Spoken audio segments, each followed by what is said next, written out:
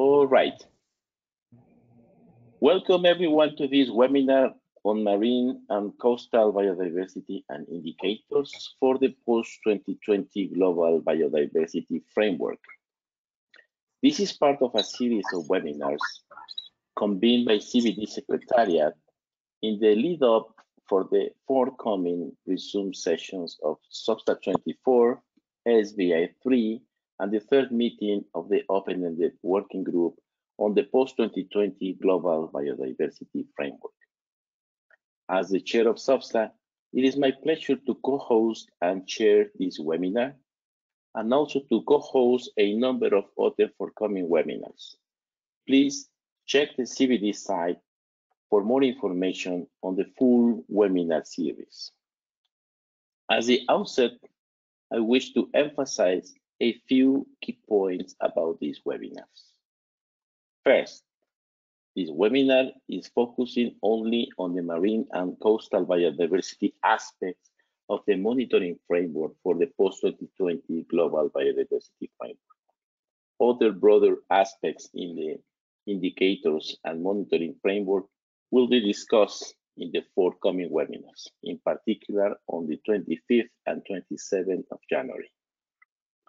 Second, these webinars will not address the issues to be discussed under Agenda Item 6 of SBSTTA on marine and coastal biodiversity, namely conservation and sustainable use of marine and coastal biodiversity, document CRP2, or ecologically or biologically significant marine areas, document CRP4. So I repeat, we will not address these issues.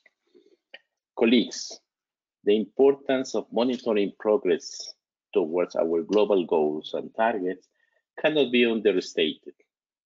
Indicators are essential to telling us how we are doing in our efforts to achieve our goals, whether our management actions are having the desired impact, and if we need to change course.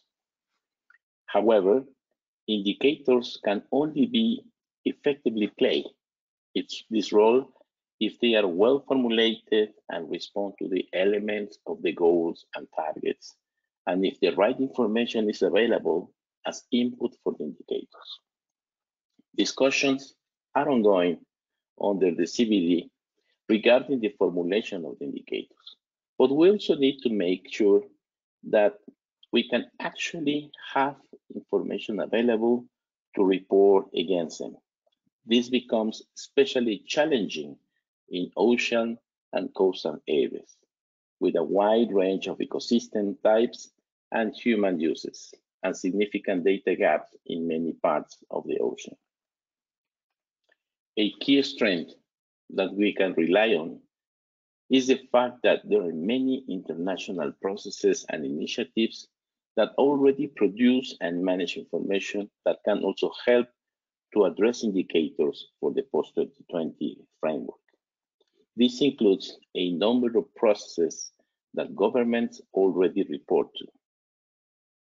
In these webinars, we will discuss various opportunities, challenges, and gaps in applying the draft post-2020 indicators in marine and coastal areas and various sources of information that can help parties to respond to these indicators. Now, I invite the CBD Secretariat to give us an introduction to this webinar and also to explain the functions of this webinar platform. So, Secretariat, you have the floor. Thank you very much. So I hope that you can see my screen. As Ezekiel just mentioned, this is part of a series of webinars. The first webinar was actually held on the 13th of January.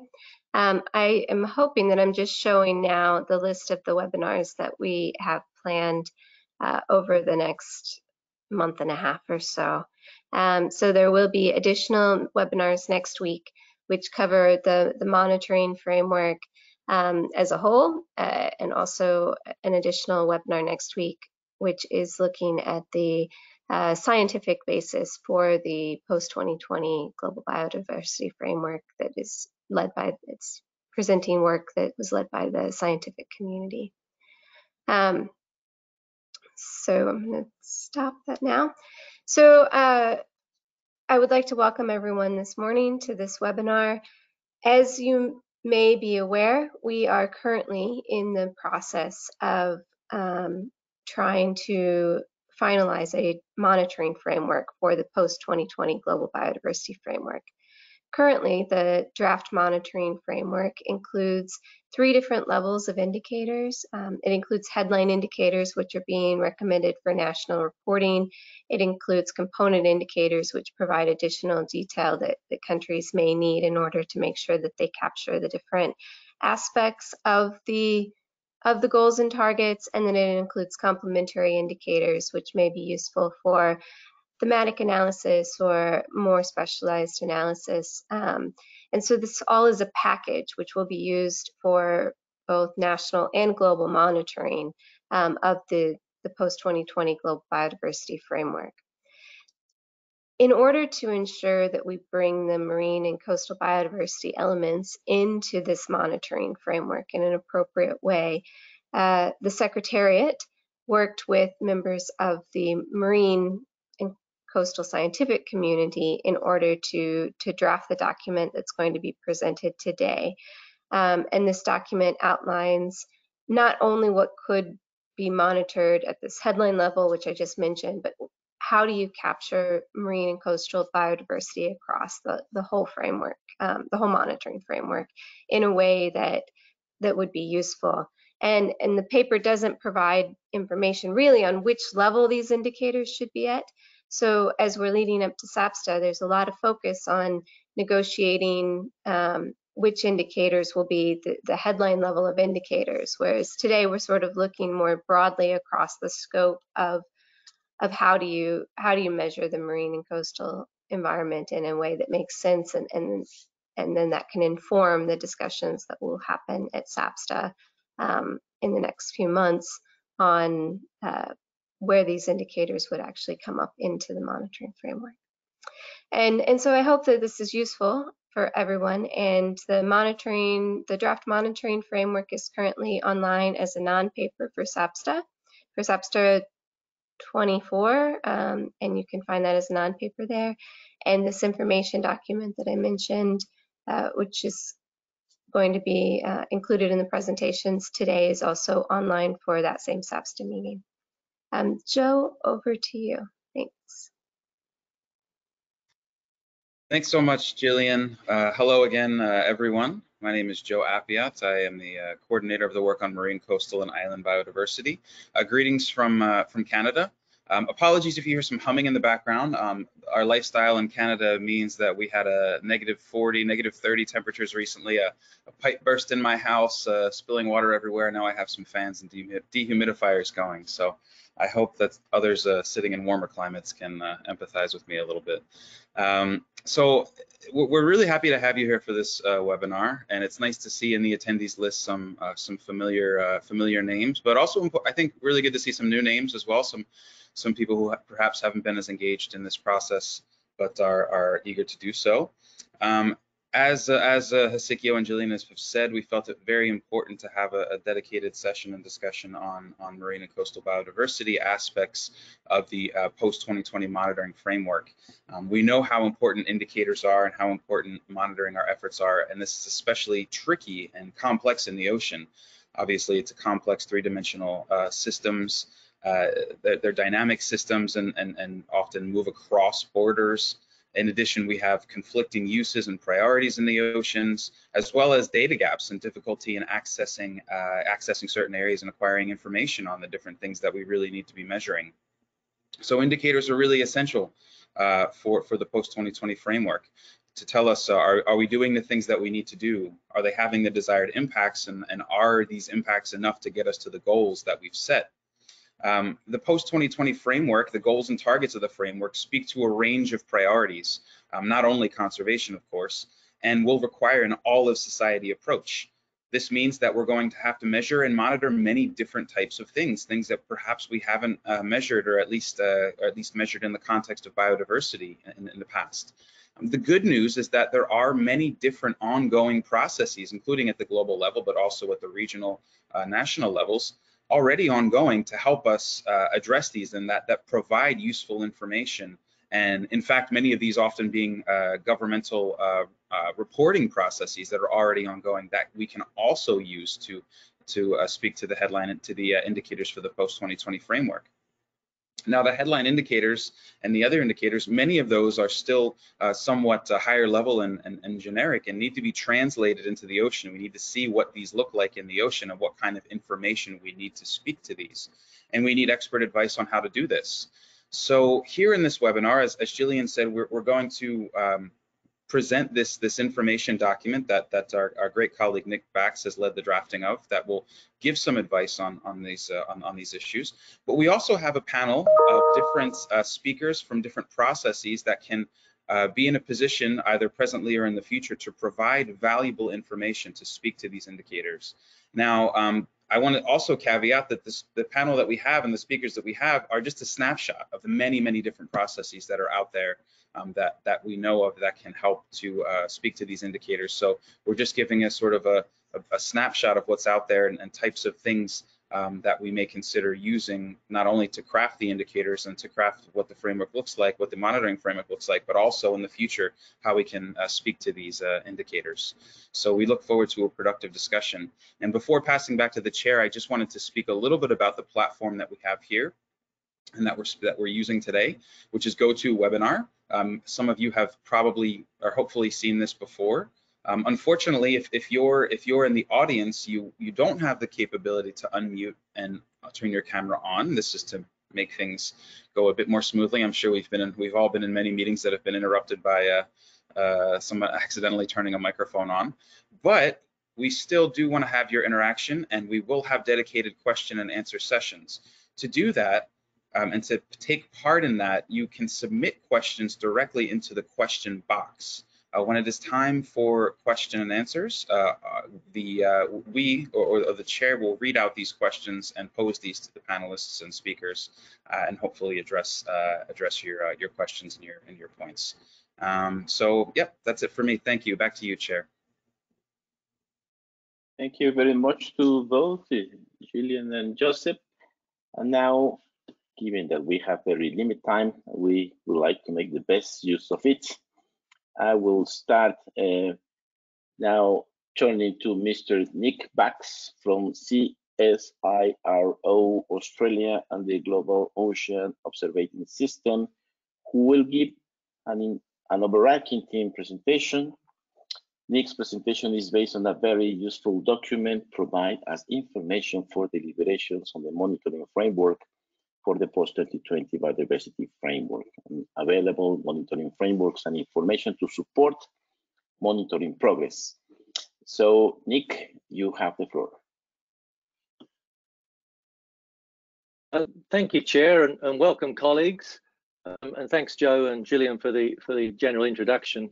As we discussed, mostly going to be discussing some of the summary items from this document highlighted in yellow on the left part of the screen there.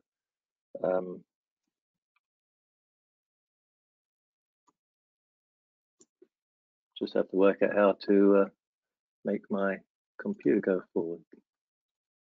Well, there we go. I wanted to preface this with something I was a little surprised at, which is that there are many multilateral environmental agreements, over 500 in fact, dealing with transboundary biodiversity environmental issues, and many of these, there are about at least 23 which relate to the marine area. Many deal with sustainable management of living marine resources, prevention of environmental pollution, and other things like that. And there have been reviews for the World Ocean Assessment 1 and 2 through the United Nations regular process. There's been the IPBES recent reviews. There's been the high-level panel, and so there's a lot of information out there. And I think something we need to think about as we go through this process is kind of what makes the CBD process different from these. and how can we make it of most value and not just another review of the biodiversity, the status or decline of biodiversity. So just a very brief slide on the CBD vision, which I'm sure you know, emphasizing that it's not just about conserving biodiversity, it's also about a sustainable use and equity. Under the 2030 mission, there is the global monitoring framework with 4 status goals, 21 action targets, and the subject of today is the headline component and complementary indicators. And importantly, these have been designed so that they link with some of the UN Sustainable Development Goal indicators, so that they link to the UN System of Economic Environmental Accounting, the ecosystem assessment, which was approved last year, and other areas.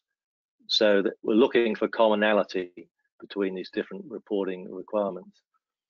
The headline indicators in particular are a limited set of high-level indicators reported by each party. And this is what really makes them very powerful, in that they will be reported by each party rather than by international groups of experts working independently. So they have a lot of power because of that. And I think we need to take advantage of that. They can only track the overall progress against the goals and targets, and they need to be based on established scientific or intergovernmental processes with an existing body to support and review the indicator. Component indicators and complementary indicators are also very important in providing the context of how the targets and goals are processing, including how we attribute how these changes are occurring, and also understanding how these different indicators and how the different targets and goals work together and are complementary. But to go back to the headline indicators, because I can't really present the information on all the headline indicators and goals, or the indicators for them, I thought what I would present is first of all a summary of the status of marine information available for the headline indicators, arranged in this circle here from goal A round to target 1 through to target 21. And of these, I've kind of assessed that for two of the goals and targets, the indicators which we currently have are adequate with ongoing development. And I'll go through these in a moment. 7 have systems in place requiring global and thematic expansion. A large number, 20, are reported as part of national statistics or expected to be reported as part of SDG statistics. In some cases, there are marine alternatives available for an indicator, which sounds quite terrestrial. A couple of the indicators are not relevant to the marine environment as currently presented. And there's several where more thought's required, that with some rewording, we could probably make them useful in the marine instance. So to give some examples of what those indicators are like, adequate with ongoing development, perhaps comes as a little surprising that these are some of the FAO indicators, which are, I think it's 567 fish stocks surveyed every 2 years. So incredible amount of information, which I'm sure Kim will talk about later on. And there's also information on the aquaculture and also the status of the world's aquatic genetic resources. So these are the kind of the indicators which can be used straight away. There are also systems in place which require global and thematic expansion. I think this is especially the case for goal A, extent of selected natural and modified ecosystems. And there's a diversity of groups involved in looking at mangroves, FAO again, but also UNEP, WCMC, Global Mangrove Watch, Global Mangrove Alliance, salt marshes, coral reefs, which David Abura will talk about, and similarly for seagrass, macroalgae, intertidal habitats, wetlands. There are groups observing these, and we look at the different numbers of different areas. We have, something like well over 100 countries reporting on the status of their coral reefs. close to 200 reporting on mangroves. So there are already substantial sets of information that need to be brought together, and in some cases more globally. In our groups, Global Links, the Goose Essential Ocean Variables, the Global Climate Variables, and the UN System of Environmental Economic Accounting, which will help that process. Similarly, the ICN Red List Index is very well developed for some marine groups, cetaceans, sharks, and now coral. And I think we need to probably be able to work with the IUCN to get some of those other groups, marine groups, suitable to be put on the Red List Index, which does require 2 sets of assessment before they can be used in that manner. Moving on to kind of areas which are reported as part of national statistics, and this is the largest group, national environmental economic accounts. And following the acceptance of the ecosystem assessment by the UN Statistics Office, that also meant that an ocean accounts framework is now being developed, and the first meetings are occurring quite soon. So this will definitely promote the marine indicators in that process. There are also other ones to be collected directly through the CBD, through national reporting, things like that. So there are groups which are currently reported as part of national statistics. Marine alternatives available. I think this is one where we need to do a little bit of work. The Species Habitat Index, which works very well on terrestrial areas from primarily satellite data, and it doesn't work so well in the deep sea. But we do have IPCC reports, which are very detailed in showing the change in distribution of habitats. We can look at marine metabolic habitat maps to understand where the ocean will support biodiversity based on its biological oxygen demand. And we can look at things like marine heat wave tracker, which are already available, can be downloaded by country to understand where marine heat waves are occurring and affecting the habitats.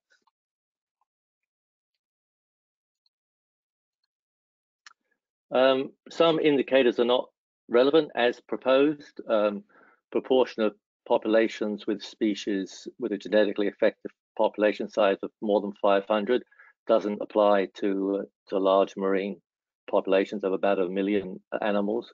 But there are other techniques which could get something perhaps similar if we were, but it would require a lot of effort to get those kind of data. Progress towards sustainable forest management is not something which looks immediately appropriate to marine, but it could be useful supplement to indicator target 5, proportion of fish stocks within a biologically sustainable level, because this actually would get the idea of how many countries are able to have the processes of fisheries management which can drive them towards getting the fish stocks within a biologically sustainable level. And lastly, there's some I've called more thought required. I think we haven't been looking at genetic resources secured in facilities in the marine environment. Rate of invasive alien species spread is problematic since the Global Invasive Species Program dropped funding in 2010. But we can look at things like how many parties are signed up to the International Convention for the Control and Management of Ships' Ballast Water and Sediment, for example. And there are other ones down here. I won't go through them all, but there are ones where more thought is required and we could use them. I'm particularly interested in the bottom one, land tenure in the traditional territories of indigenous peoples and local communities, where 47 million, I think it is, people in small-scale fisheries are using these coastal resources and their access to those resources and the infrastructure to support them is critical. And so FAO again includes the voluntary guidelines for securing sustainable scale fisheries in the context of food security. So again, another source of information which could be used to refine or report on this indicator.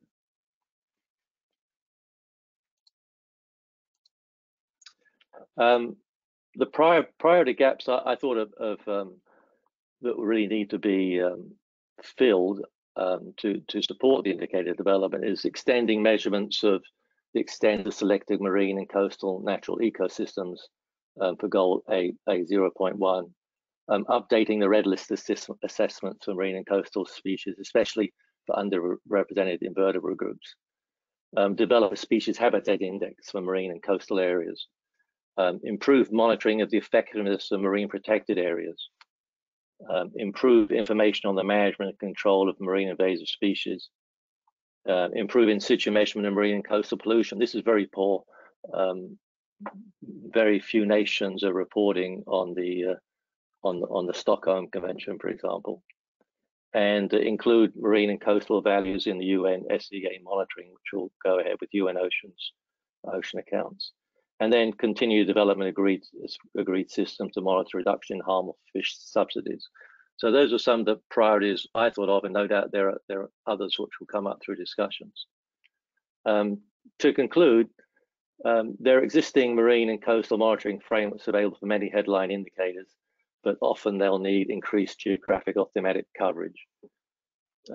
Some marine input will require to the headline indicators will require work in the scientific community to adapt their reporting process, and some flexibility in matching available information to the indicator.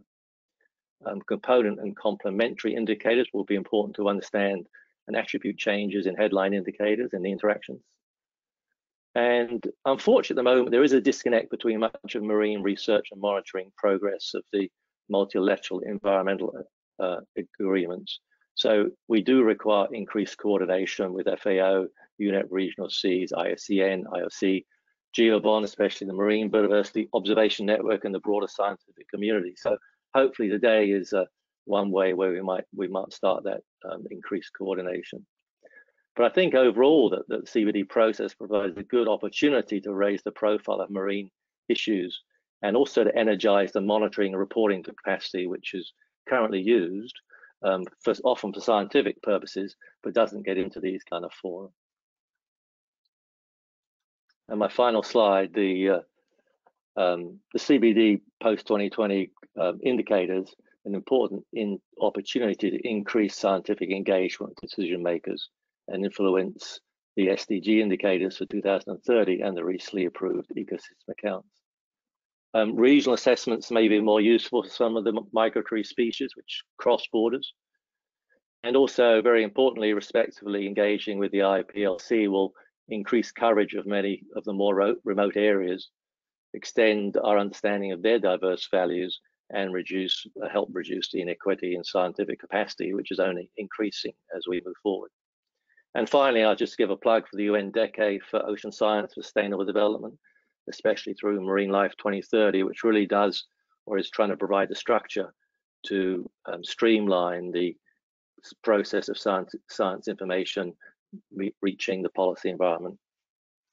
And I will hand it back to you, Chair.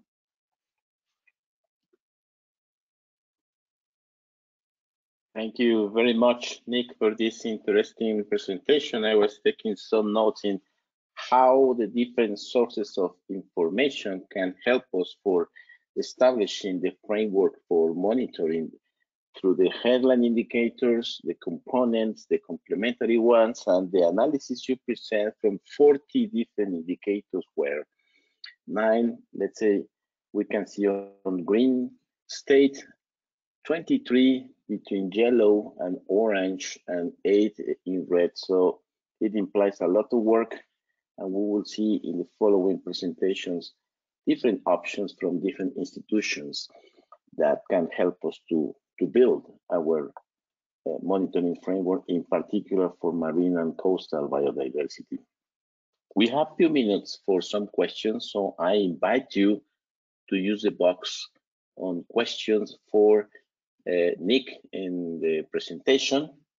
So I'll give you seconds while I'm reading, because what I can see so far, and I ask my colleagues from the Secretariat, but I see there is a particular question to the CBD Secretariat, not the presenter. And how do CBD Secretariat and substitute chairs propose the work needed on marine indicators is taking forward? Will a separate team work group for the proposed ATEC will be suitable forum to drive this work forward? This is from Farah Chowdhury, and also know that there is work ongoing to address the 301, and the UK is funding 2 projects at present. I'm sure other parties are also investigating this and other targets, so it will be worth doing some kind of stock take on ongoing development that may not have been captured in previous UNEP WCMC paper. These are the 2 questions, so I'm wondering if Nick want to address the second one. I'm not sure. You have the floor, otherwise I'll give the floor to Secretariat. I'm sorry, could you just repeat that second question? Sure. There is work ongoing to address T301. The UK is funding 2 projects at present, and I'm sure that other parties are also investigating these and other targets. So would it be worth doing some kind of stock take of ongoing development that may not have been captured in previous UNEP WCMC paper? I think she is referring to the INF document that you present. All right, yeah, sure. So I think there are going to be new developments, and I think that's one of the exciting things about this, is that, you know, the scientific community is realizing that there's a new and important forum for their information, and so they're very keen to get that information into this process. I get many questions: how can they get their information into this process? And of course, at the same point, the process has to be a very orderly process, as it's as you well know. So no, I think there is a lot of more information out there. At one point earlier in the discussion, in this process, there was a thought there would be a need for an ongoing panel which would be able to look at new information as it became available and understand its relevance to particular indicators. So I imagine that will be important going through, because over the next 10 years, we're going to see a massive increase in the amount of information available. Right, thank you, Nick. As you know, part of the processing in SBSTA includes the proposal for establishing an expert group on indicators that will continue its work after COP, helping on the development of the monitoring framework. But I give the floor to Gillian. I think that, I mean, I was going to say the same thing. We are continuing to work on the monitoring framework from the Secretariat side in collaboration with Ezekiel and the SBSTA Bureau to make sure that we have the right information available for SBSTA. So there will be metadata that's being released on the indicators, and we'll talk about this next week. And there is a plan to provide some additional information which could inform the discussions at SBSTA. The meeting, SBSTA 24, I think really is the next real opportunity for this discussion to continue on the monitoring framework. And so the hope would be that the information from the presentation and the paper that was being discussed today is something that parties would seriously consider and bring ideas forward to SBSTA on how to include this information in the monitoring framework in a way that is going to be the most useful moving forward. In terms of rolling out the indicators and making sure that the monitoring framework is practical, yes, the expert group that's being discussed, I think, is the way for that. And the way that this expert group is envisioned is that it would include experts from a wide range of expertise. So you would have some people who maybe have more marine expertise in the group itself, but then this group would really serve as a coordination body. So if you look at the terms of reference, so many of the indicators require different expertise. You know, the expertise on measuring ABS is quite different from the expertise on measuring marine which is different from the expertise on measuring other things. And so there will be a need to work with different groups. And so this expert group would really need to coordinate with the marine experts, I think, moving forward. Thank you. Thank you, Gillian. There are questions about the availability of the recording of this session. I think the answer is yes. There's a comment from AG Tanaka on the monitoring of coral reefs, supports using data for GCRMN under ICRI. Thanks. Also from Gabon, wants to know the link between target 3 on 30 by 30 and coastal marine biodiversity. Also, Marina from Finland mentions the regional work on marine and coastal biodiversity and assessment are critical. For instance, in the Arctic, Baltic Sea, Black Sea, the information need to be part of this family of indicators, including complementary, should not only postpone issues. And Sebastian Acosta, wondering if the remaining work in indicators could be related with the absence of an objective or target scoping on marine and coastal matters directly. That's a question. I'm wondering if, again, Nick or Secretariat would like to answer to these questions.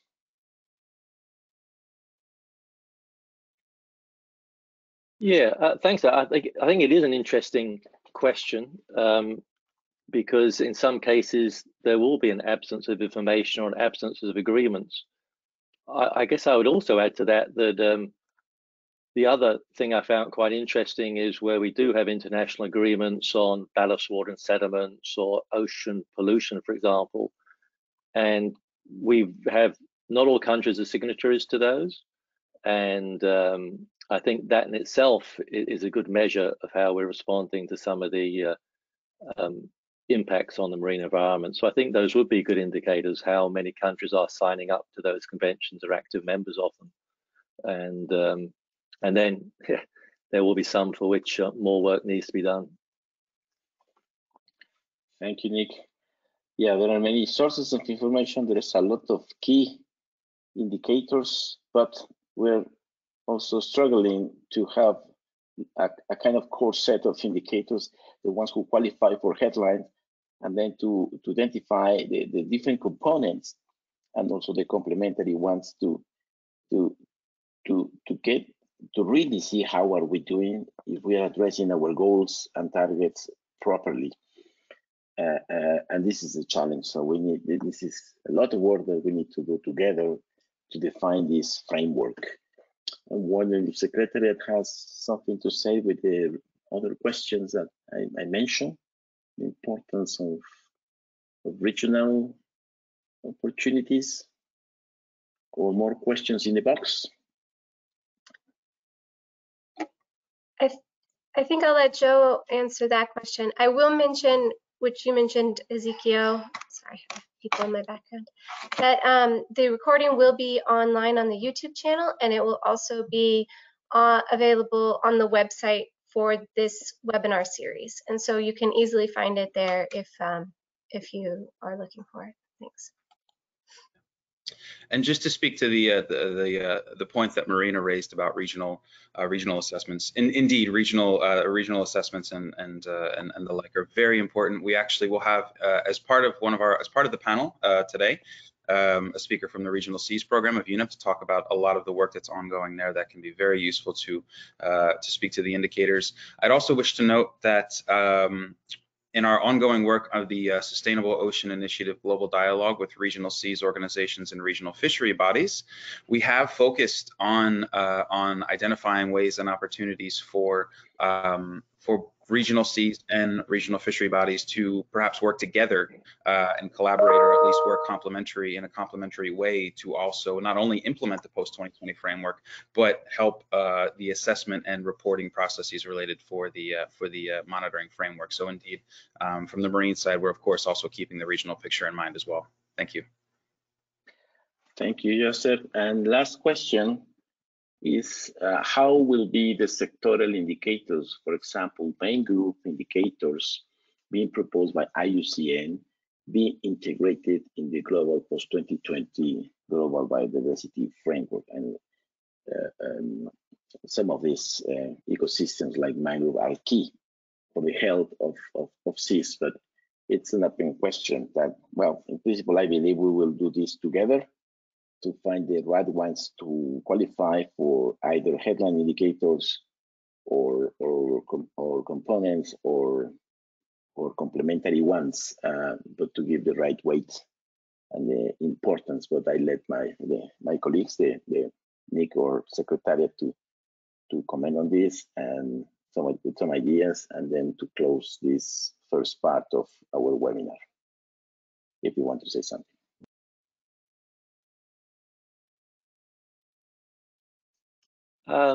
I mean, just briefly. I mean, for many of these areas, and perhaps David Abura will let us know that coral's not one of them. There are different groups out there monitoring these groups in different ways and coming up with different statistics. And you know, I think, you know, that if the CBD can send a strong message to the scientific community that they need this information and they're going to make use of it, then hopefully that will galvanize the scientific community to work together better than they are at the moment. So they will come up with one set of agreed indicators, and you know, that would make all of our lives a lot easier.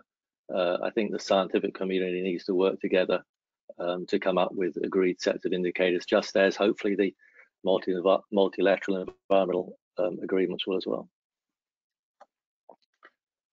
Thank you, Nick. Yes, at least in the case of my country, in Mexico, we have for many years already a very nice monitoring system for mangroves, using remote information and verification on the field that we can share with our colleagues on this, as I said, on this very important ecosystem for the health of seas that would be very useful if we can have a global platform on this point.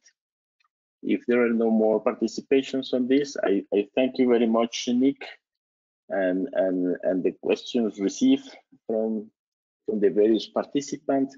And now let's move to the next session of our webinar of today, to turn to our panel composed by 5 speakers from various international organizations and initiatives that can provide information to inform the reporting on the indicators for the post-2020 framework with respect to marine and coastal biodiversity. I wish to note that this panel does not include all of the various global and regional sources of information and reporting processes, but rather provide us with a useful snapshot of some of these.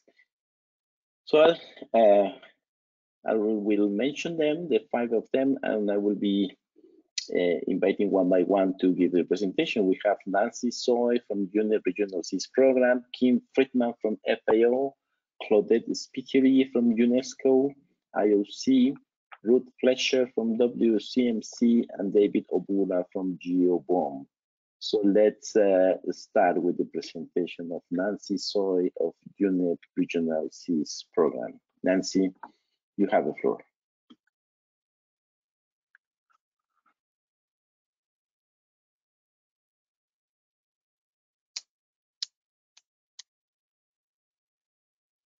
Thank you so much, Chair. Kindly, if I can get a confirmation that you can now see my screen. We can see the screen, but not the presentation mode. So we can see the small lights on the side. Maybe you need to switch screens if you are using more than one monitor, probably, or to maximize.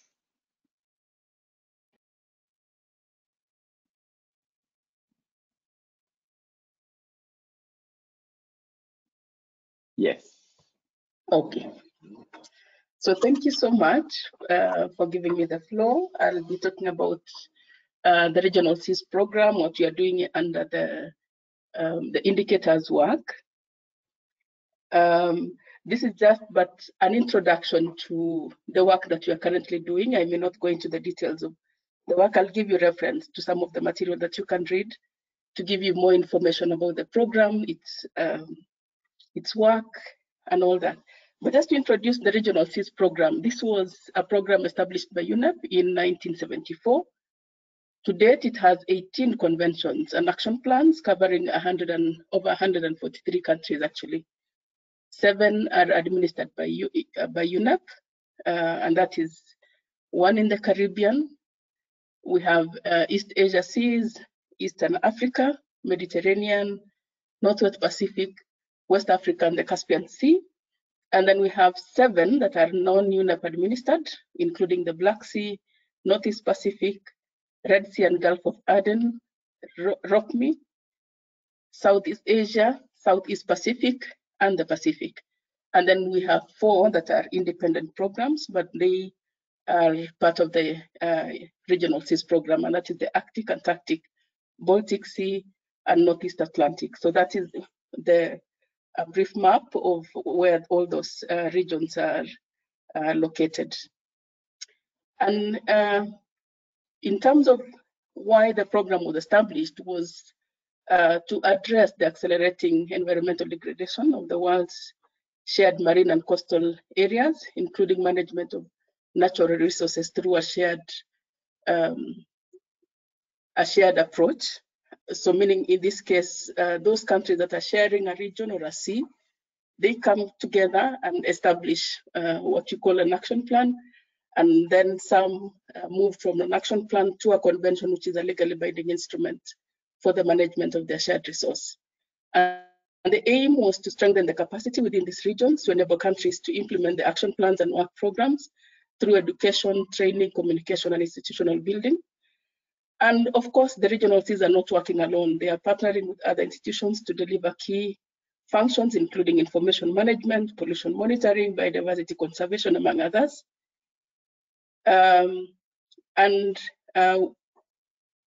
As mentioned by Joe in his introduction, we also have seen a lot of collaboration between the Regional Seas program and the fisheries management bodies, including the regional economic commissions and other UN organizations and intergovernmental organizations as well. So in terms of mandate on biodiversity, I would say that overall, the Regional Seas programs, they have a mandate to conserve biodiversity. And in this mandate is covered in different, or it's captured in different, documentation that is available within these conventions. So you'll find it in the convention text. Some are in specific protocols, strategies, scope decisions, or action plans. And I've listed the examples of some of the protocols that have been developed by the Regional Seas, of course, in close collaboration with the CBD. So we have one in the Mediterranean, we have another one in Eastern Africa region, and the list goes on. But as I said, that is just one example of some of the work that the Regional Seas are doing and where they draw the mandate on biodiversity conservation.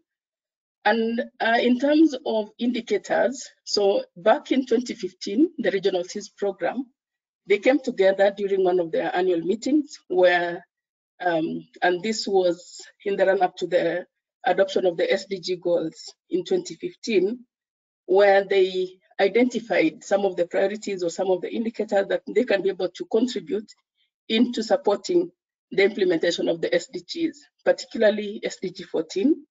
And as such, they identified common indicators or indicators that each and every convention was at the moment or at that time, they were monitoring or they had developed with the view that they would be able to begin monitoring at some time in the future.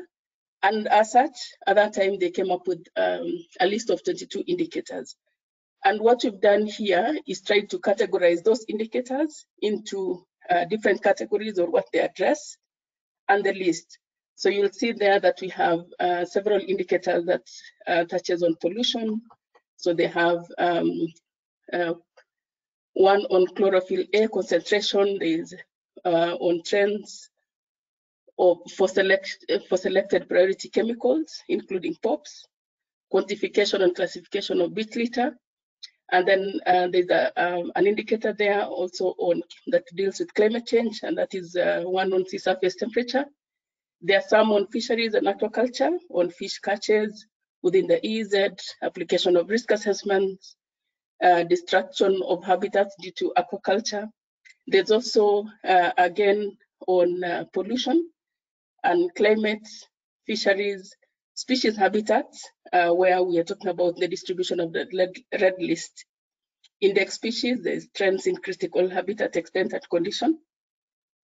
And the list goes on up to 22. Again, we have additional indicators there on pollution, where we are talking about the national action plans that look at reduction in the land-based sources land-based sources. We have also a percentage of coastal urban population connected to sewage facilities, available port waste reception facilities, and many others. And then there's also one on climate change or national adaptation plans, and the ICZM, and again, another set of fisheries and aquaculture related indicators. So just to give you an indication of who is already monitoring some of those indicators, and I would want to mention here that the indicators, or the common indicators in this case, may not be monitored by all the regional SEAS programs, but you'll find that there are certain that are almost common or similar to what they're already tracking. So like, for instance, when you look at chlorophyll A concentration, you'd find that Black Sea Commission, HELCOM, OSPA, Mediterranean, Nairobi Convention, these are some of the regional SEAS programs that are monitoring indicators or collecting data that is more or less similar to that particular indicator. And then there are some, or at least almost all of them, collecting data or other monitoring indicators on trends for selected priority chemicals. There is one on quantification and classification of beach litter items. You'll find that Black Sea Commission, HELCOM, OSPA, Mediterranean, Nairobi Convention, and PESGA already are doing that. So I didn't give the full list, but just to give you an indication of who is doing what. So again, sorry? You have 2 minutes left, Nancy, please. Yes, okay.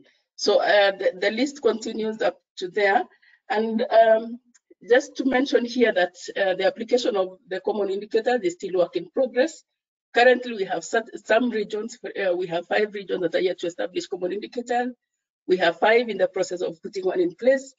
4 regions have a monitoring framework and using it to develop their state of cost reporting. And then 4 are, they already have a predefined targets using the common indicators.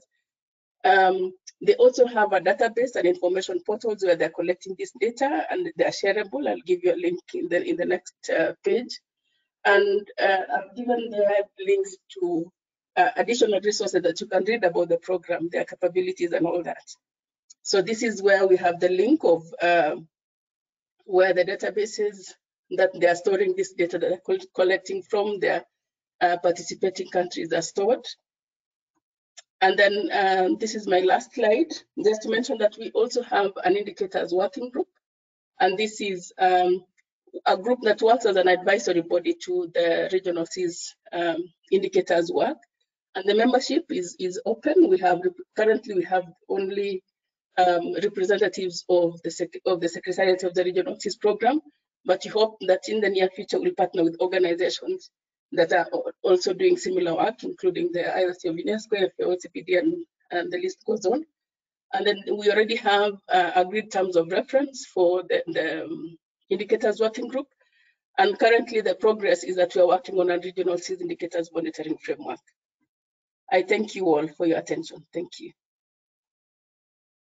Thank you very much, Nancy. I'm sorry for pressing that we have very limited time for our webinar and still more presentations. So I invite participants to take note and to leave your questions at the end of this series, then we can give time to presenters to respond to your questions. Now let's move to next one with Kim Friedman from FAO. Kim, you have the floor.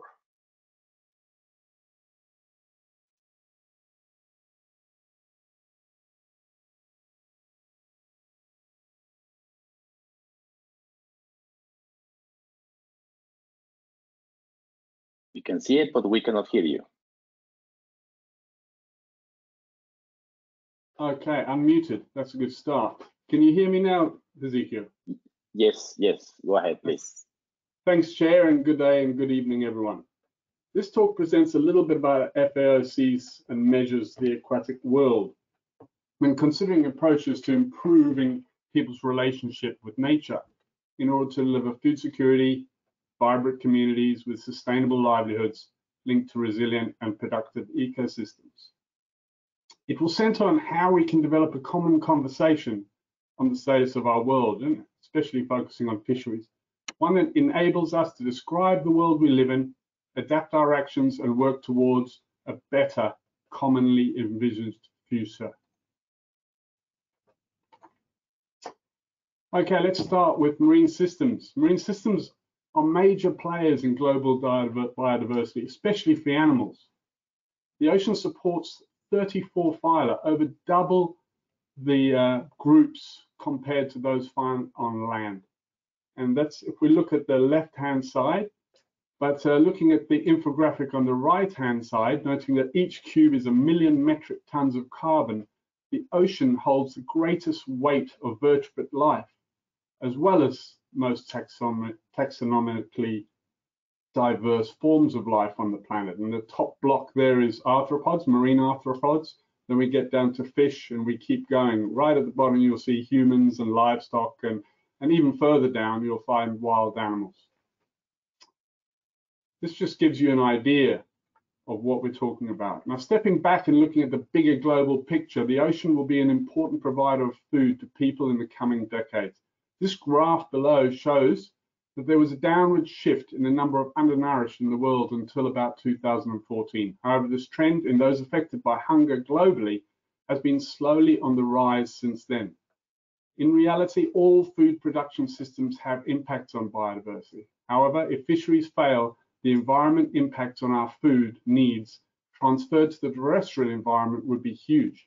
And if hunger, poverty, and conflict continues, we lose our opportunity for global progress to ensure resource and environmental sustainability. So let's think how we consider or think about or measure the marine environment. The way we think and measure nature is always changing, but this is an important driver of our vision and therefore where we make our investment. First comes the obvious one is a species view. This needs to include wild and domesticated biodiversity, as both need management in a complementary way. They often occur in the same places and yet have different management approaches and stakeholders. We are slowly moving our collective gaze from a species focus to examine more integrated spaces across all pillars of the triple bottom line and better considering their interconnectedness. Better related to function is an ecosystem view. The global ecosystem approach to fisheries and aquaculture is now coming into its early adulthood in human terms. We invested heavily in shifting our thinking and policy, but we're only now really working to get this right on the ground. With access to better technology, we're now getting a better appreciation of genetic diversity. We need to view populations and get indicators on their change through time. So genetic, ecosystem, and ecosystem levels, with the genetic level of particular importance in domesticated biodiversity, is already giving us an inkling of how complex the picture we need to deliver so that we can discuss together progress in the marine environment. But conservation requires active management engagement, not just of wild and domesticated life, but of people with the rest of nature at all levels of socio-environmental systems. How do we make this visible through indicators?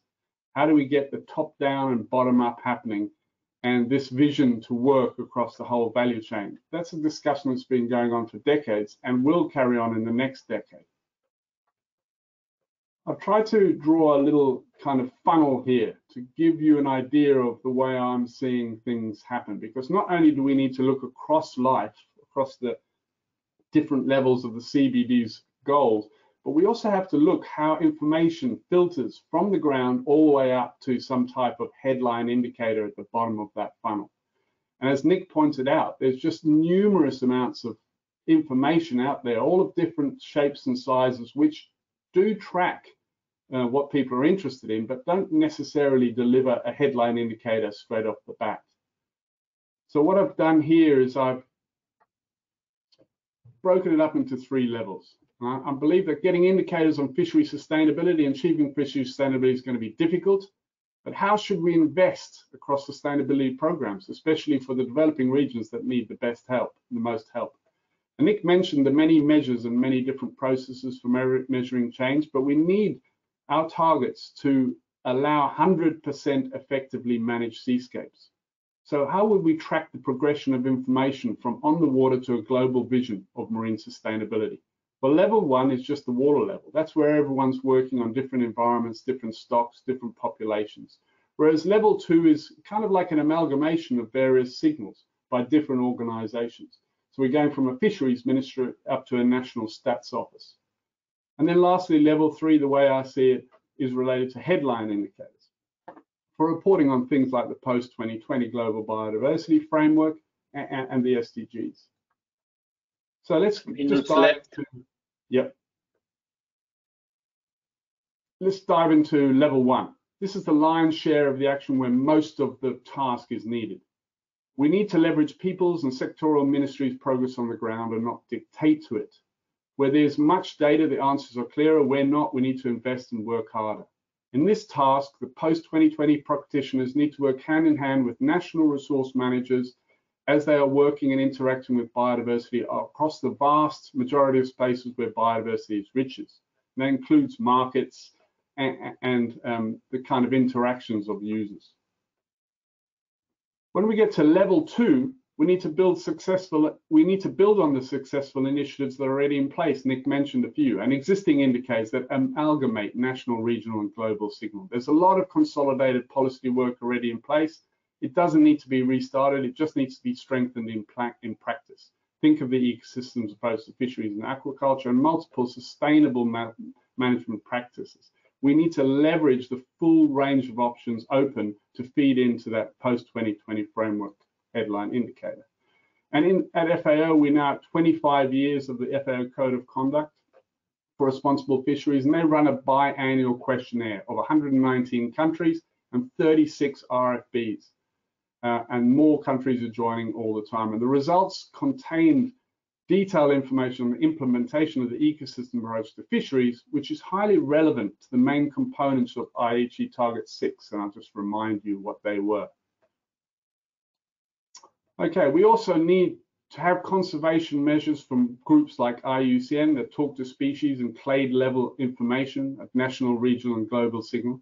But we mustn't fall into the trap of thinking that all non-human life in the ocean is doomed by unsustainable use. This 2021 study showed that 72% of species were characterized as least concern on the IUCN Red List, with nearly half having stable or improving population trends.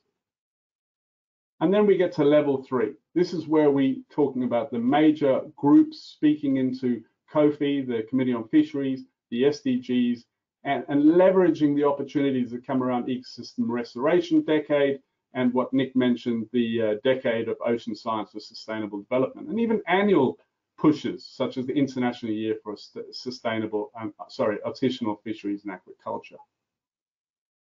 What we need to do is make sure there's uptake and use of tools and solutions for setting indicator standards and measuring indicators, which is crucially important. Awareness raising needs to carry on.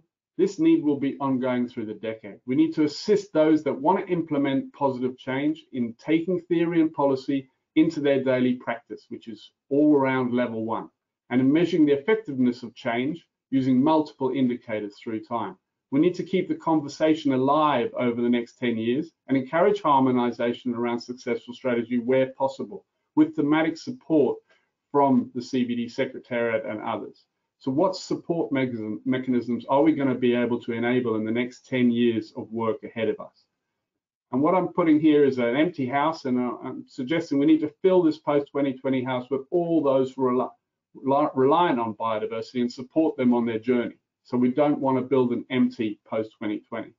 Also not forgetting that we will need to innovate with new technologies on the water and on land and adapt as such, and especially with things like genetic technologies and so on. These are going forward with leaps and bounds. We don't know what's available. And lastly, I want to talk about money. Value is where you decide it is. These are crypto punks. They're about 10,000 unique collectible digital characters where proof of ownership is stored on the Ethereum blockchain. Last June, one sold for $11.7 million US. This gives you an idea of my saying value is where you decide it is. Global private finance is of the magnitude of 400 trillion under management, while food systems are around 8 trillion. Do you know the world's net worth tripled in the last decades, rising from 156 trillion to over 500 trillion in 2020. Ultimately, we need rules of the game that align with a sustainable future. We need to align these financial flows with the work of the post-2020 global biodiversity framework. So what does investment in conservation... Thank you, Kim, you're over time. Please, to be fair with the other presenters. Okay. That was my last slide. I was just pointing out there, Ezekiel, that the scale, I'll close down now. The scale is that, if you look on the right, that's the scale of investment that we've currently got in conservation. And I think we need to grow that pie as well as make sure our techniques are good. So I'll just close off. Thank you very much, Kim. I invite participants to keep your questions to the end of the series. And now I'll give the floor to Claudette Spiteri from UNESCO. Claudette, you have the floor. You have 8 minutes as agreed previously. Yes, hello everybody. Do you see my screen? We hear you and we can see your screen. Perfect. Well, thank you very much for this opportunity to present to you some of the activities at IOC UNESCO that could be relevant for today's topic.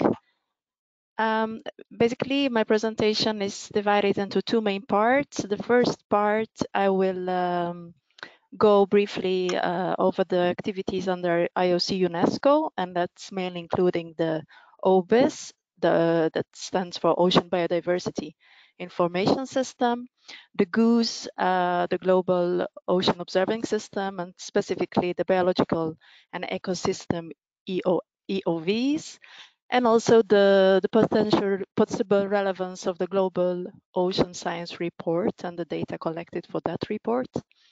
And in the second part, I will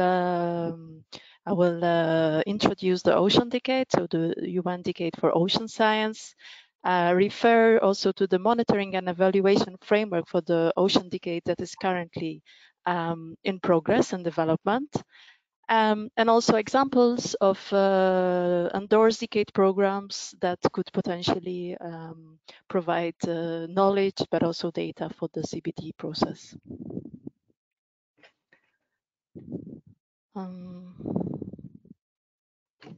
Do you see? No? Why I cannot go one screen down, one slide down here? Maybe if you press enter, probably moves. Okay, thank you. Sorry for that.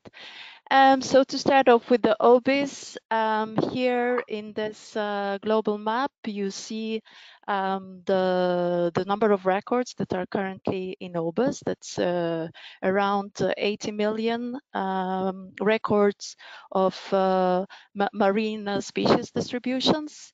And altogether, there you can find more than 160 million measurements if you also include biological and environmental parameters.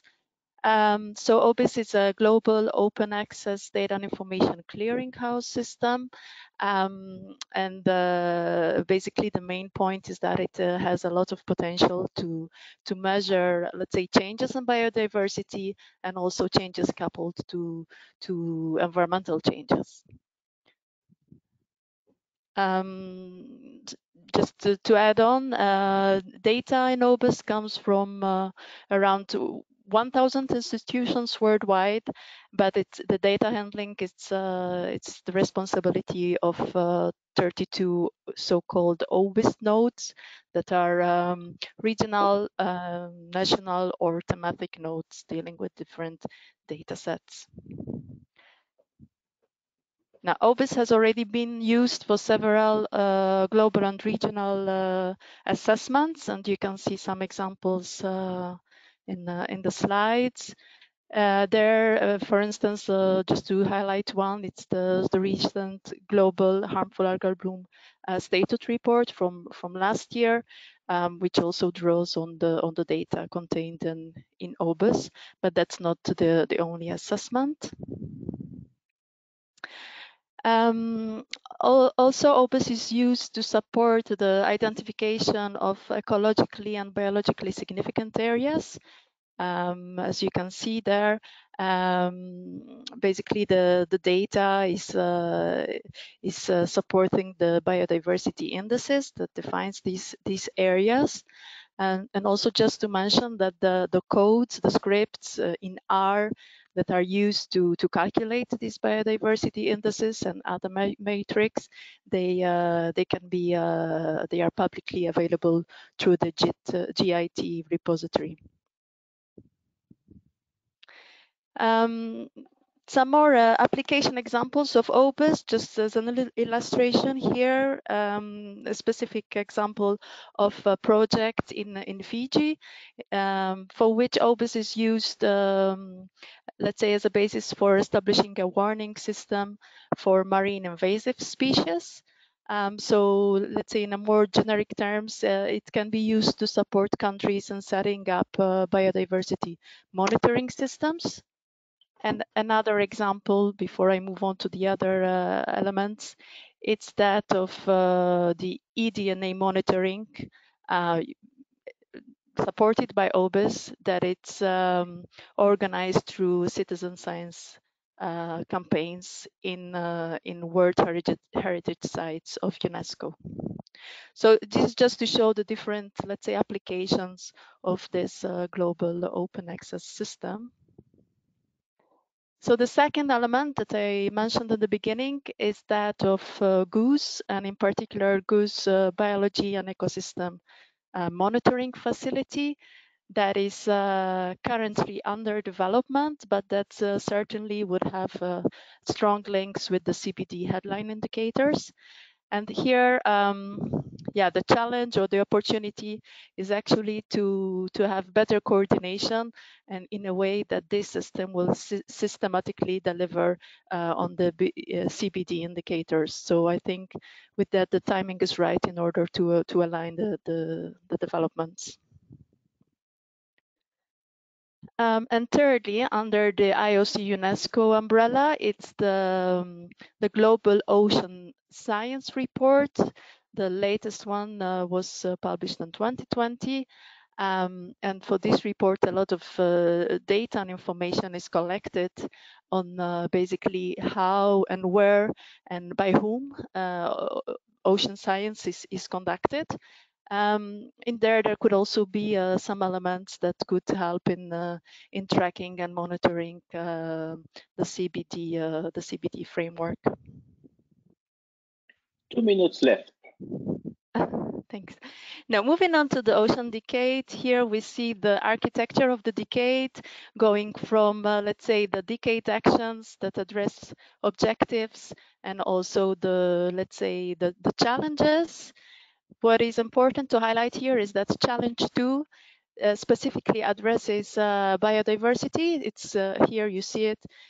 It addresses the protection and restoration of ecosystems and biodiversity.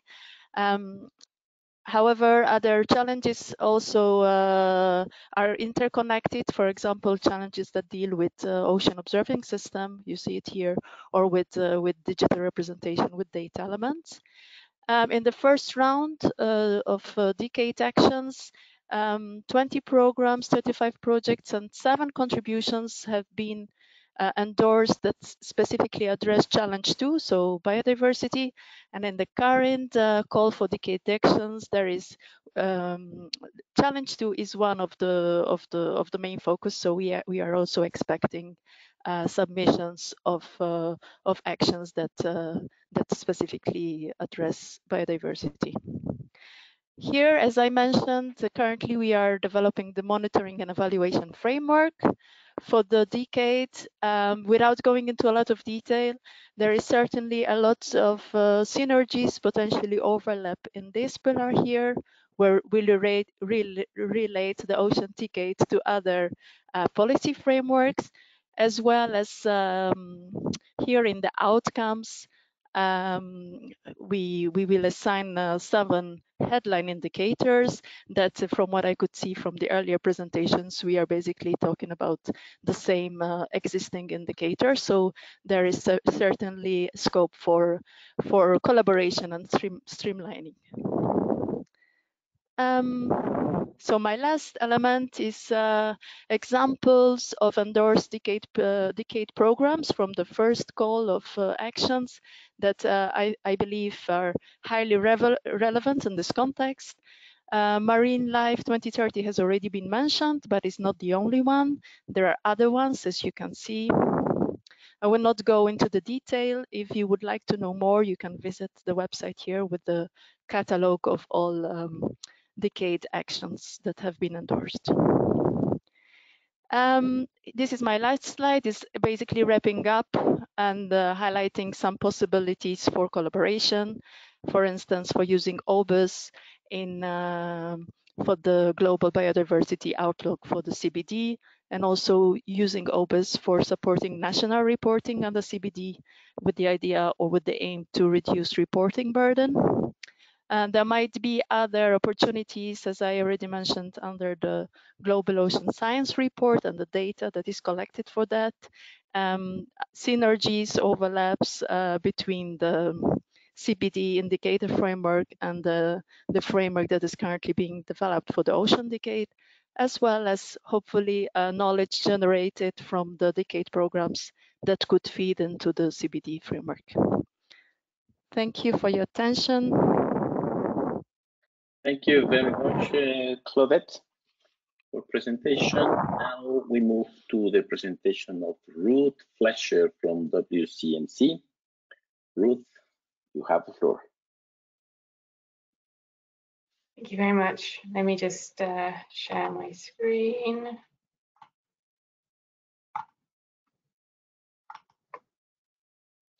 Right, are you seeing the correct screen? Yes. Great. Thank you very much. My name is Ruth Fletcher. I work for the United Nations Environment Programme World Conservation Monitoring Centre. So as we've seen, data is really essential to support indicators to understand our direction of travel, to really work out whether we're going in the direction we hope to be going, whether we can really manage to reverse the challenge of biodiversity loss that we're seeing. So UNEP WCMC, we really we work a lot with data collecting, supporting data collation, synthesis, generating indicators and methodologies, and looking at innovative technology, and trying to also provide capacity development to support the production of data. One of the key data sets that we support is the collation of the World Database on Protected Areas. So this is up-to-date and authoritative data submitted by governments and updated monthly to provide the most up-to-date information possible. And what we're trying to do is track achievements toward global targets, so collating this information together into a single place. This the database is supported by a number of different aspects. So you've got the World Database on Protected Areas, the World Database on other effective area-based conservation measures, and also the Global Database on Protected Area Management Effectiveness. And interesting from a marine perspective, data on OECMs has shown the greatest growth in marine and coastal OECMs recently. So that is obviously a really active area that we're seeing. So data is more than just coverage, and this is looking back and learning from the past in order to support us in the future global biodiversity framework. But looking at global Action Target 11, it's more than just coverage. So what we're trying to do is ensure that depth is available in terms of the indicator tracking. So understanding equitable and effective management, for example. The Global Database on Protected Area Management Effectiveness has data from a large number of countries. Over 160 countries have done some effectiveness assessments on their protected areas. Although this only accounts for about 18% of the coverage in terms of the protected areas that are covered. So there's more work needed there, and we're supporting workshops at the moment to try and improve this. There's also connectivity and ecological processes and climate adaptation is obviously highly supported by understanding connectivity. Ecological representativity is another aspect that's important. So it's not just obviously the generation of protected areas, but where they are and whether they're covering a variety of different habitats and areas. And then whether or not we're looking at protecting specific areas of importance for biodiversity and ecosystem services. So these analyses and the variety of data sets that we pull together is along with partners around the world. So this is certainly not just work that we do, but work we do in collaboration. And the last report on the Action Target 11 is available at that link at the bottom there. The other area of work that we are also focused on is habitat collation of data. And as we know, these areas, coral reefs, mangroves, and so on, are really important for the provision of ecosystem services, coastal protection, biodiversity support, livelihoods, fisheries. And so what we're doing is trying to support this collation of this information as far as possible through Ocean Plus Habitats, which is bringing together the current available global data on this. So this includes warm water corals, salt marsh, mangroves, seagrass, cold water corals. And we know that there is significant challenges for these habitats. And what we're trying to do is get time series data to show that change over time. And that's not available for all of these habitats. I know that mangroves is one of the ones that's most advanced in terms of providing a time series of data. And coral, I think we'll hear from David much more about that. Things like cold water corals, it's really challenging. They're very far from shore, they're deep under the water. So getting this information is difficult, and it's all about bringing together the capacity and the various people that we have, the scientists around the world, the networks around the world, to really help generate this information.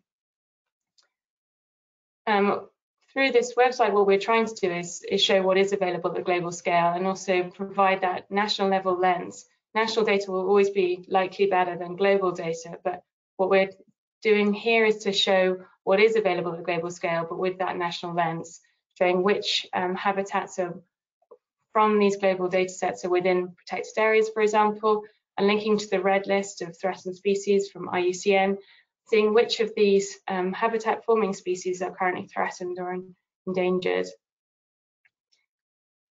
As we've heard from other panelists today, these aspects are really important to share, to really work together and truly try and bring together all the different people that are involved in the processes and use the data across the board. Information about habitats is important for such a variety of processes. And I think I'm going quite fast here because this is my last slide, so hopefully we'll catch up a bit of time. But there's a variety of pieces of the puzzle. Each different community has something to bring to the table. And what we're trying to do is bring those pieces together to provide that global picture. But at the national, local and regional scale, as we've heard from Nancy, there's a lot of work going on to engage and support and upscale data. And we hope this will continue into the future to really generate that the support we know is needed for the post-2020 global framework. Thank you very much. Thank you very much, Ruth. And to to be very quick in your presentation. Let's move to our last presentation.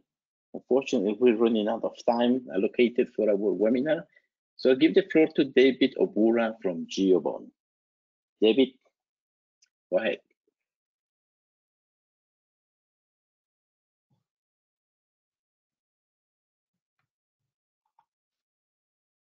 I think you are mute. We cannot hear you. Thank you, Ezekiel. I hope you can see. Maximize your screen, please, because we can see. Or to switch. There, is that the right? No. To switch. Okay, work it out. Thank you very much. So thank you. It's a pleasure and honor to be presenting for you on behalf of GeoBond, the Group on Earth Observations Biodiversity Observation Network, and more specifically on behalf of the Marine Biodiversity Observation Network under GeoBond. I'll also present a little bit of an example on coral reefs, which is what I work with, and from my organization in Cordio, East Africa, based in Kenya. Now, GeoBond and MBON's mission is to improve the acquisition, coordination, and delivery of biodiversity observations and related services to users, including decision makers and the scientific community. Now, the marine side of GeoBond has been very active for a number of years. It works through some networked projects of collaborators. And there are many similar types of organizations and similar networks which may not be part of the MBON system yet, but can progress into that, the GCRN or the Coral Reef Network being one of them. And I'll go through that as an example of how we can bring marine information into these more networked processes and from those into the global biodiversity framework and the monitoring process. Now, GeoBond has focused efforts through the development of essential biodiversity variables. Now, these are intermediate variables in that middle segment there. David, sorry to jump in. I think we're not actually following your slides. We see it's still in the working mode. So if you put it in presenter mode, we could go along because we're still seeing your first slide. I see. Okay, let me end show and try and get back to it.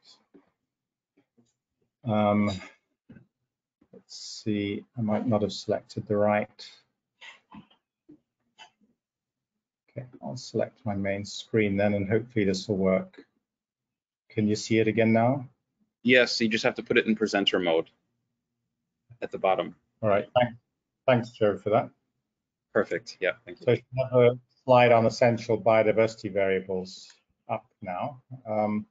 And so the scientists and monitoring programs collect these primary observations on the left through in situ observations or remote sensing.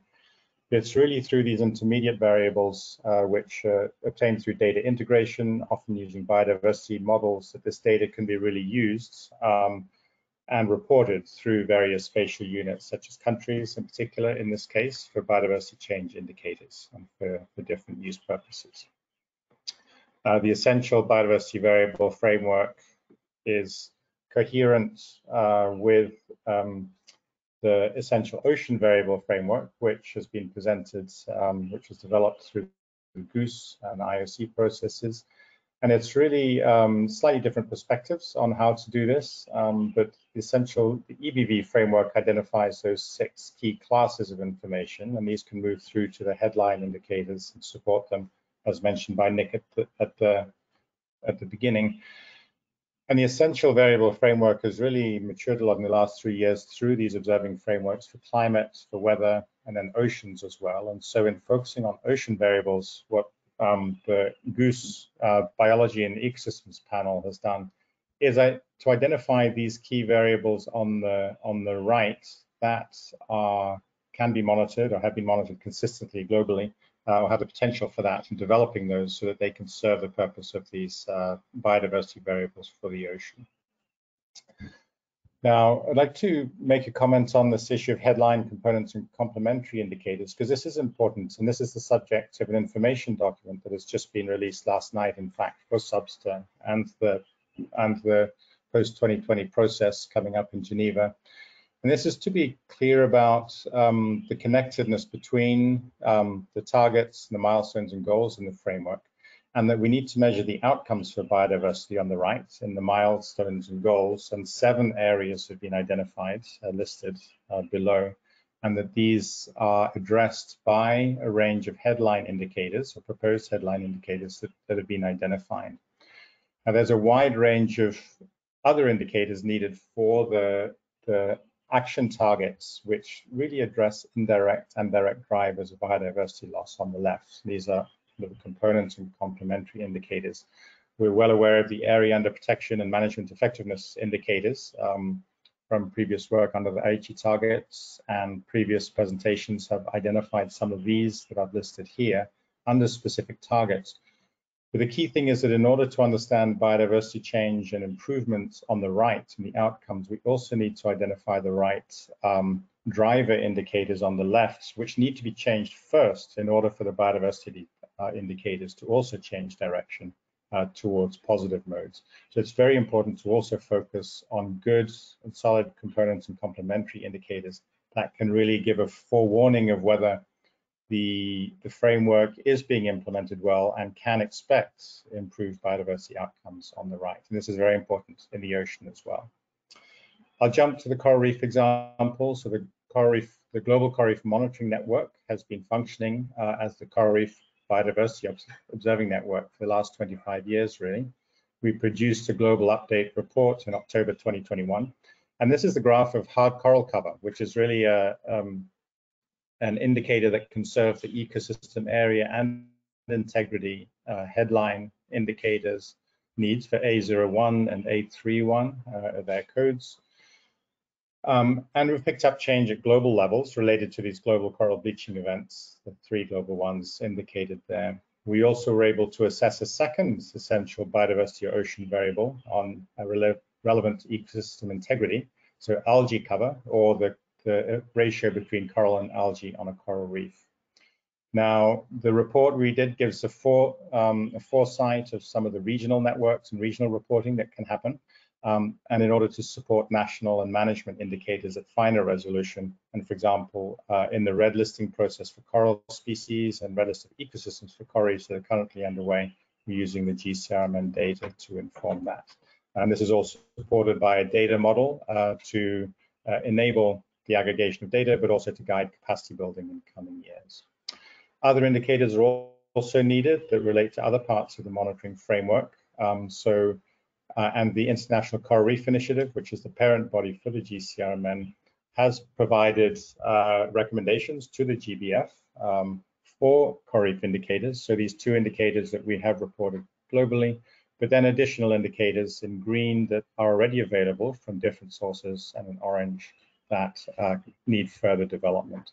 Critical things are that some of these indicators, you may only be able to use them at smaller scales in the global. You can link to other existing processes for obtaining them. And this critical issue of also needing to develop these driver indicators so that we can monitor the effectiveness of actions to reduce biodiversity outcomes. Just to finish off now, and here, in fact, I'm reiterating some of the previous presentations, which is good, showing the coherence that is emerging. That really the GOOS, MBON, and OBIS already work closely together to make turn observations into data products and indicators that can be used. The Marine Life 2030 program under the Ocean Decade is a particular platform that can support this process, and I think can really support this marine and coastal work for the convention moving forward with implementing the monitoring framework of the Global Biodiversity Framework. So my final slide is these concluding remarks, and is really to ask, what existing or emerging indicators do we collect that can be packaged under headline components and complementary indicators? Are there improvements in the wording of these headline components and complementary indicators to make them more applicable and to help the supply of data to them? Are there key elements of biodiversity that are missing that need to be included? What existing national, international, and convention monitoring and reporting processes can supply the required data, so minimal additional investment is needed?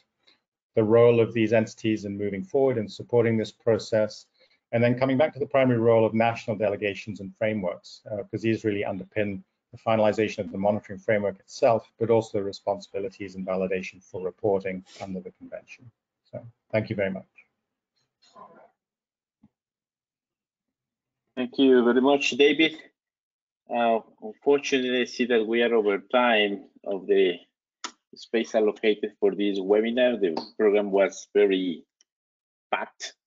I'm asking my colleagues from Secretariat if we can extend a few minutes more, but meanwhile, I do thank to all presenters. We have a panoramic view of different sources of information from the regional CIS program with Nancy and the contribution of these regional efforts and the presentation of FAO, looking at the biodiversity levels, but also the social dimension and the funding and the changing conduct and the involvement with people that is highly needed in the case of marine and coastal and marine biodiversity, the work of UNESCO with OBIS and the global and regional assessments, access, connection with heritage sites, information derived of these informations and the Oceans Decade, including SDGs, policy framework,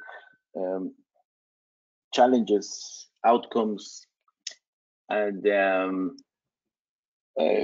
presentation from Ruth Flesher from WCMC, a lot of information on protected areas, but also in other effective areas for conservation, information derived from biodiversity laws and different habitats like corals, mangroves, and salt marshes, global data, and how to transit from global to national information, and also with David from GeoBond on biodiversity variables, ocean variables, different levels on biodiversity, sources of information, and how can these connect with the goals, headline indicators, and different examples like the Coral Reef Initiative,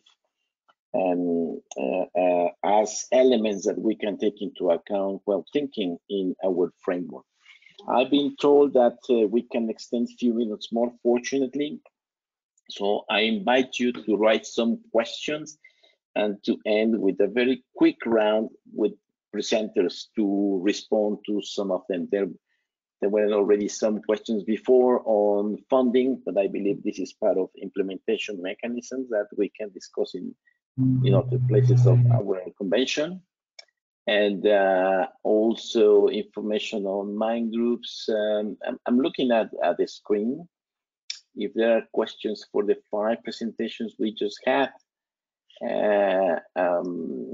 it's considering basal area of course are in low GDP countries. The funding, I believe this is more a matter of means of implementation. That's a whole part of this. How EFSA's incorporated.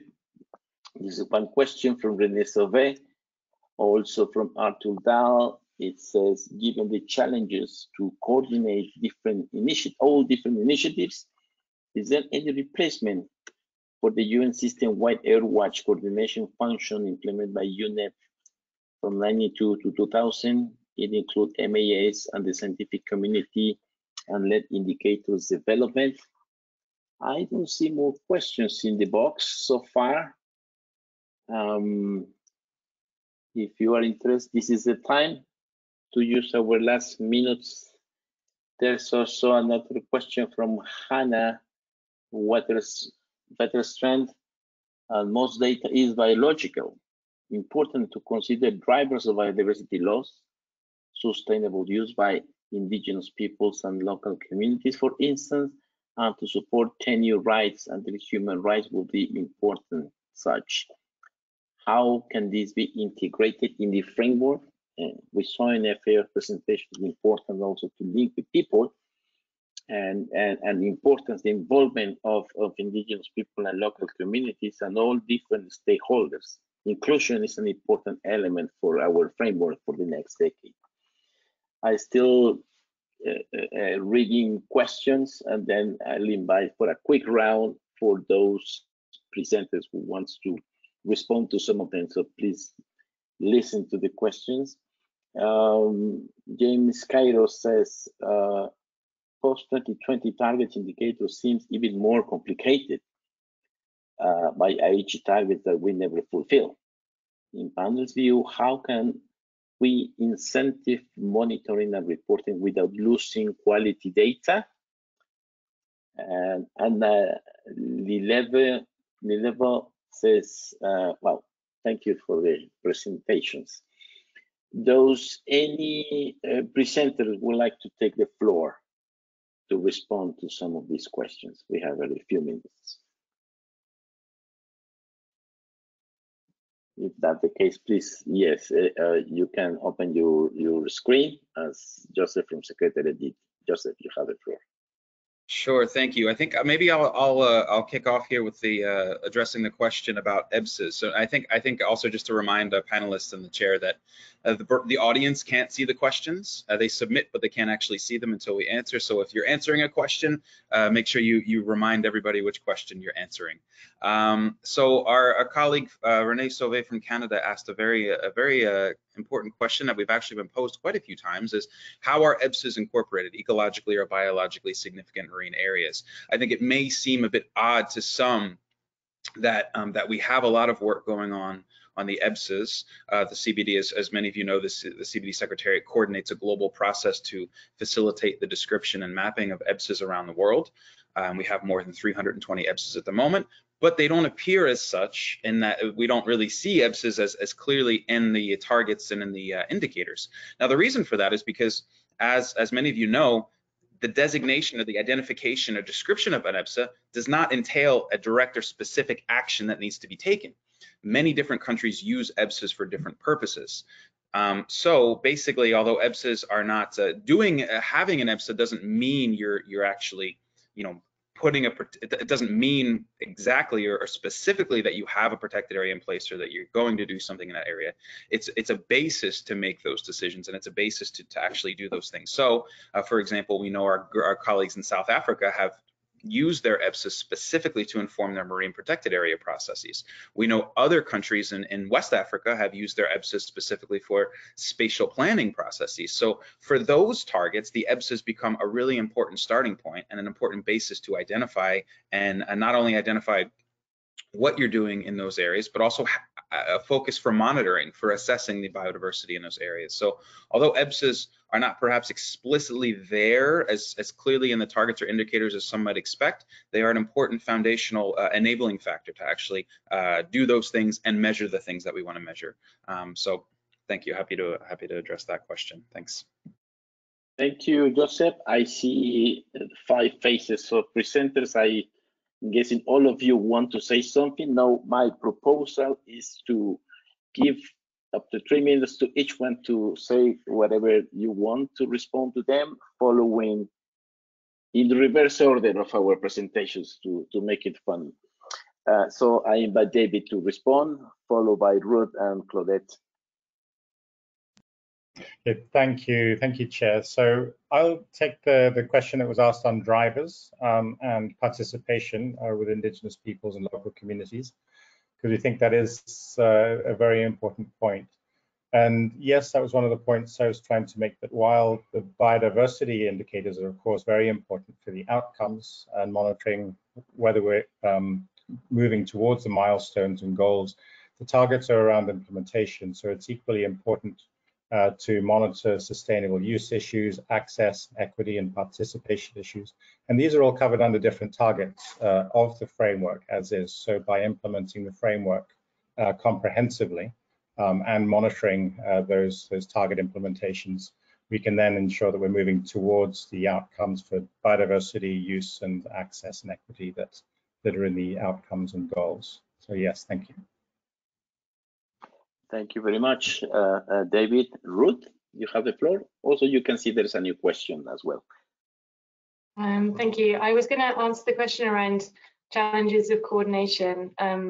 Partly, I mean, I'm not speaking for UNEP, but there is a lot of work in coordination going on across the multilateral environmental agreements, and through processes such as the UN Decade on Ocean Science for Sustainable Development.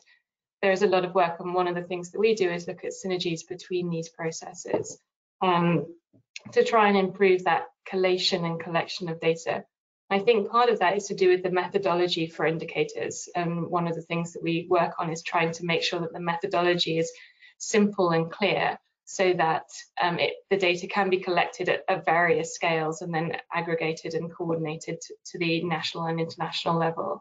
So I think if all of us continue to work together on that basis, I think we'll be, that coordination will continue to happen.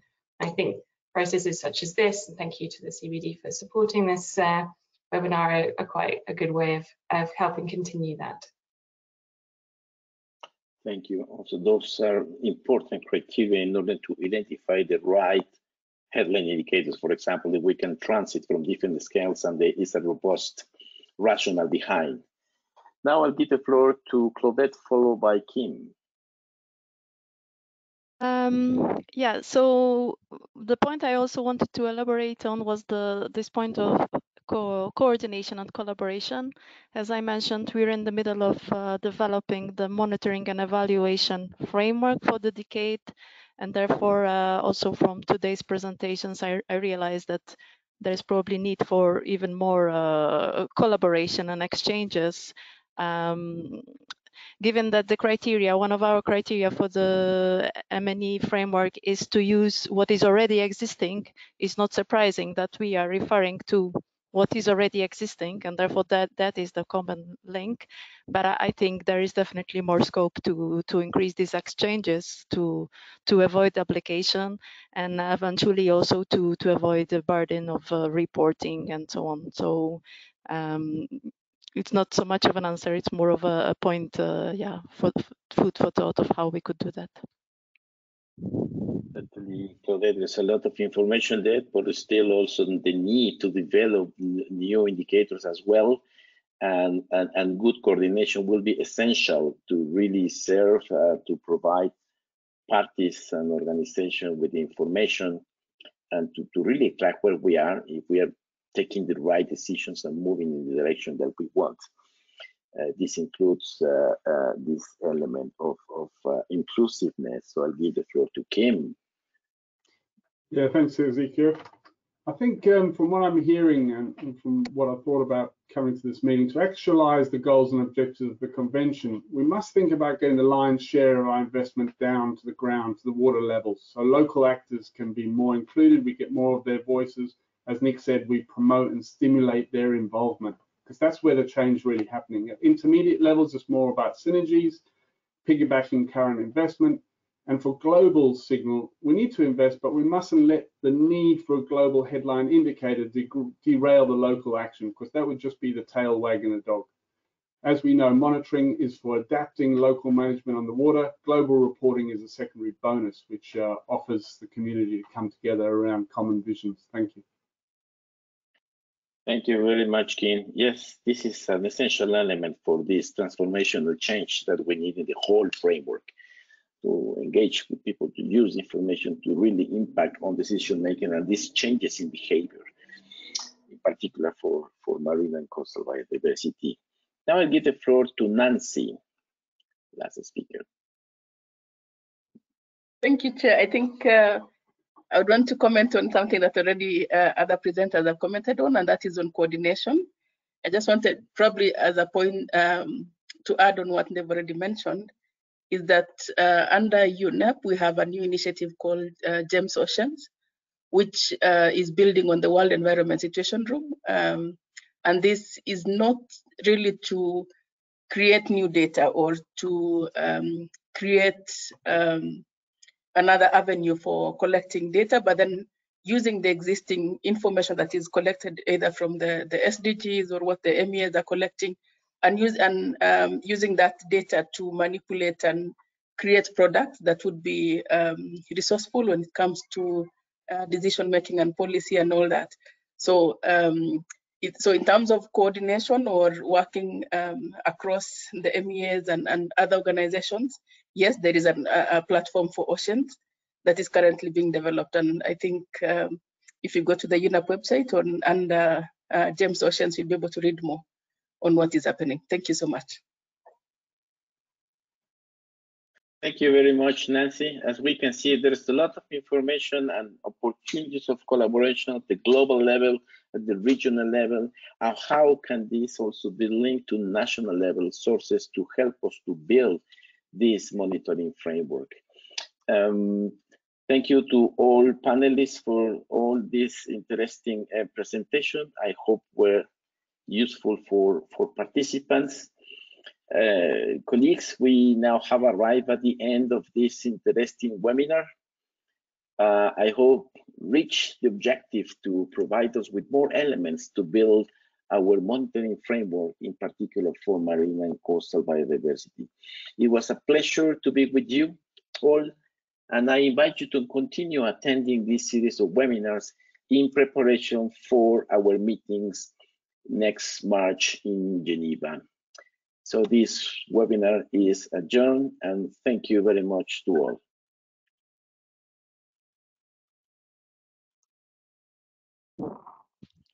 Goodbye. Bye-bye. Bye. Thank you, Chair. Thanks all. Nice to speak with you all.